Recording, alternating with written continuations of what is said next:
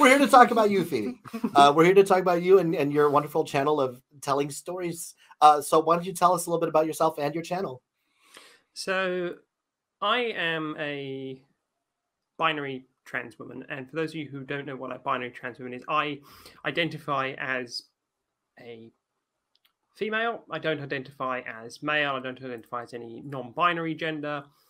I exclusively identify as female, and I was assigned male at birth. And I began my first transition when I was about 15 in 2004. So now I'm showing you how old I am. And then I detransitioned just before I went off to university. And then I very nearly got married. And then when that fell apart, I then decided to retransition at the age of 20. So it has been over 11 years that I have been living as Phoebe Rose. And it feels very weird for me to say that because I'm coming up to where I've lived more of my life as Phoebe than I did the person before. And when I look back at that, I go, if I hadn't done this, I wouldn't be A, the person I am today, and B, would I actually be here today? And that's not a sad thing to say, it's a realism thing to say, because I view the act of me transitioning as the one thing that kept me on this planet, because rates of suicide amongst trans people are very high, and I was one of those people that did have some very dark times and very dark thoughts.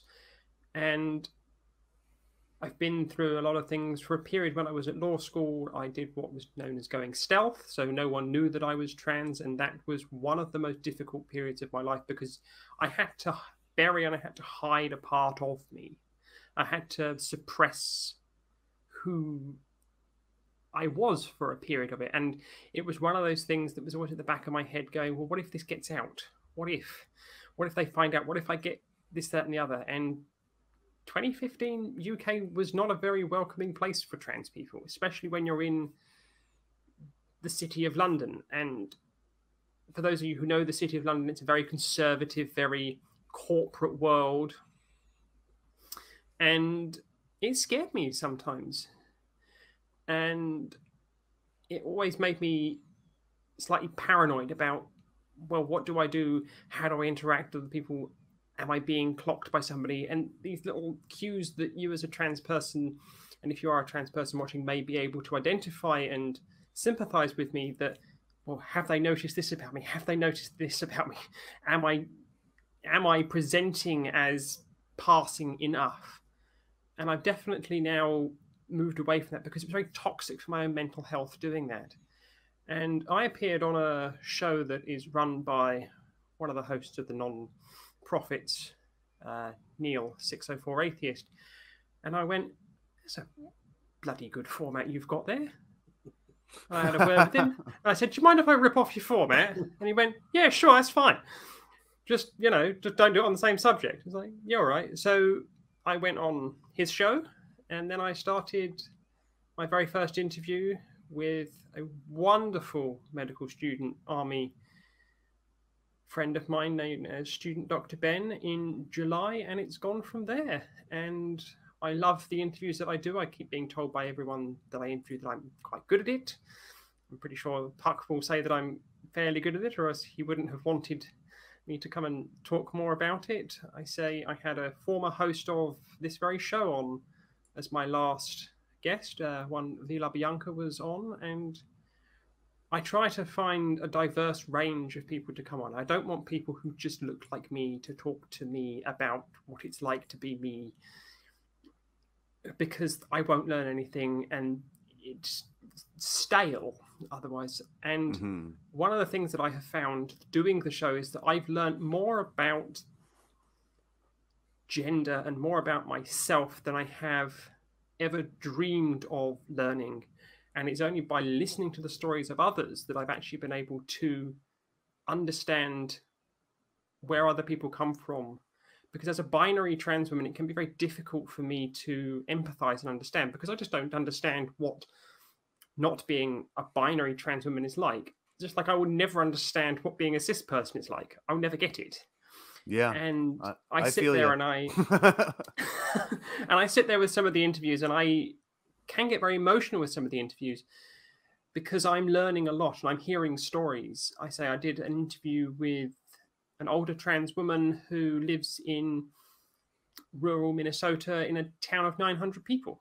And that was a wonderfully eye-opening interview. And the more interviews I do, the more I learn about myself. And I hope that I can help educate the people who tune in to watch me on a Saturday or a Sunday when I have my show about trans people and non-cisgender people, because they don't all look like me, white binary trans women, or they don't all look like the opposite of me, white binary trans men.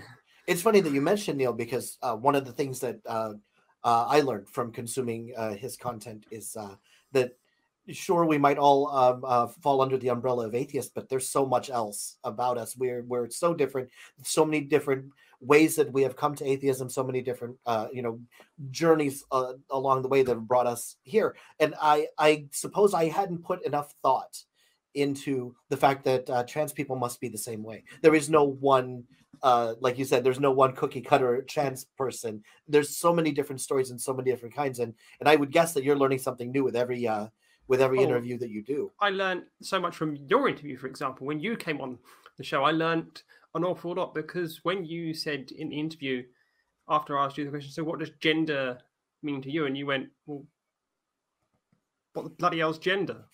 What is it?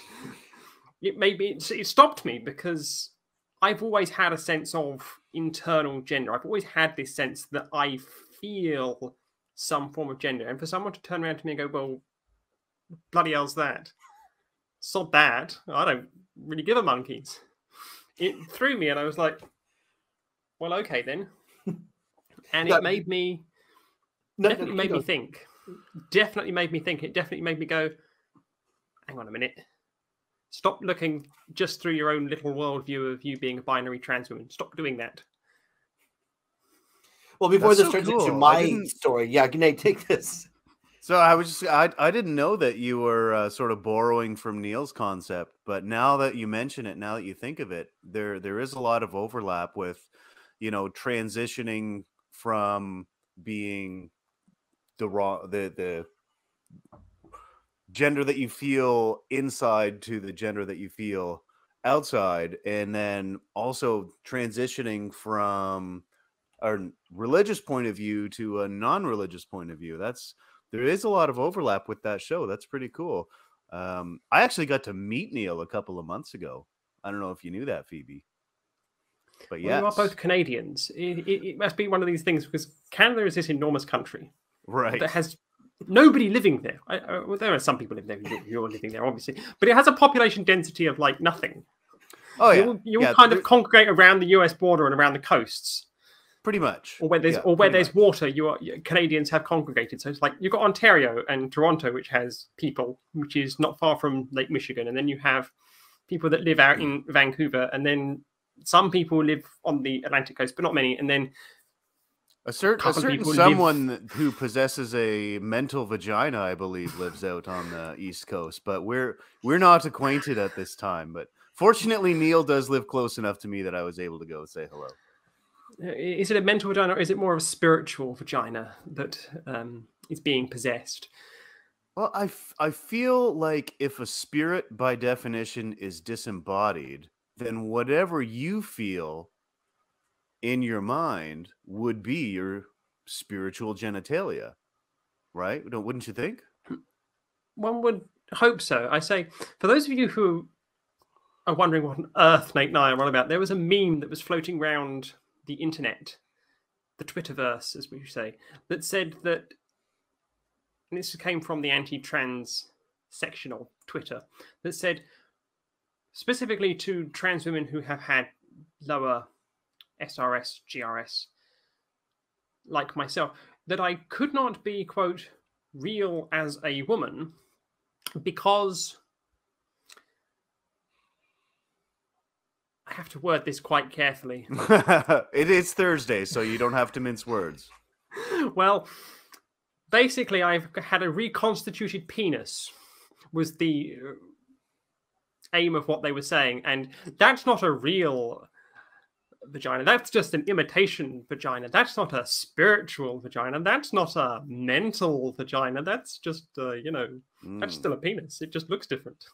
It's funny how these people that want to appeal to biology seem to be completely unaware that the same cluster of cells that forms the clitoris also forms the penis, and it's just an influx of hormones at a certain time that makes a male a male. Like, we're literally the same before that point. Like, you want to argue biology, maybe learn some fucking biology, guys. Like, that reminds me of one of the interviews that I did with student Dr. Ben. He's a medical student, and he was schooling me on, well, basically when a trans man or a transmasc person starts to take testosterone, there will be some engorgement and some enlargement of the clitoris. And one of the procedures, which is a metoidoplasty, is extending the clitoris and converting that into a penis. And that is one of the things that fascinates me about what medical science can do, and how these medical science deniers, so to speak, just can't get it into their head that medical science can do wonderful things. If you'd said 100 years ago that you could take a heart from somebody and put that into somebody else and that heart would keep working, they would have laughed at you like you were crazy. And it kind of feels the same with some of the arguments that you get, because I had somebody say, but it can't be a real vagina that you've got. It can't be a real set of genitalia that you've got. You must have problems with it. And I turn around and say, well, I may still have my prostate, but it is wonderful to stimulate. I have retained all of the lubricating glands that I had when I still had it looking like a floppy thing with some bollocks hanging below it. And it works. It is a functioning urination machine and sex machine, and it is one of the greatest 550,000 baht that I ever spent in my life. Oh my. It's like you keep saying this word vagina. I do not know that. I do not think you know what it means. A vagina. What is this vagina that you talk of? I see this person has vagina. You claim to have vagina, but you see man in Thailand who create vagina for you. Is this still vagina? Wow. Puck can't even do the interview anymore. I know. I'm losing my composure from giggling here. This is why you end up on every promo every week, because you're and then to anybody also who is looking at Phoebe and listening to this us talking about her channel, she has such a way of putting people at ease and doing a little bit of research and knowing the good questions to really make you think about yourself. Because going on that show and having to think about some of the stuff that was posed to me, she says I made her think. She made me think just as much. So you can see just by the way she is now, just how comfortable she's making us, and how she has a nice way of making everybody at ease. But don't take our word for it. Phoebe, what other success stories do you have? Like maybe a couple of key interviews of. I'm thinking, were there people who don't really interact much with the atheist community or online community that you've been able to talk to and maybe help bring out a little bit? As I say, my show is not deterministic based on your religious affiliation. And I say I'm currently in discussions with a trans woman who is an ordained pastor in Georgia, who I am hoping to get on at around about the end of this month, beginning of next month. If you are a religious person, it doesn't matter to me, because I think one of the biggest disservices that is done by religion is that it can be very exclusionary to those who do not fit gender norms or have gender variations. And as somebody who used to be a religiously Jewish person, who was a convert to Judaism, I had to select my branch of Judaism very carefully, because some branches of Judaism would have rejected me purely and simply because I am a trans woman. And I try to get perspectives of people who aren't always like me, who don't just think like me, who don't look like me, who don't sound like me.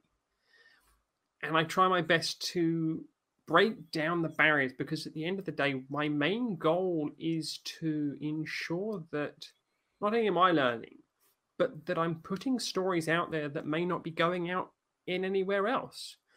So I say one of my interviews that I've got coming up is a very good friend of mine who lives in New Zealand, and we're going to be talking about living with HIV as a trans person.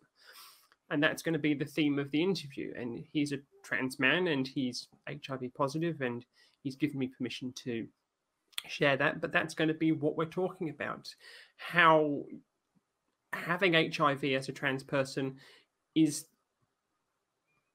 different, and how the system works and how it manifests. So I'm trying desperately hard to try to get as many different viewpoints as I can.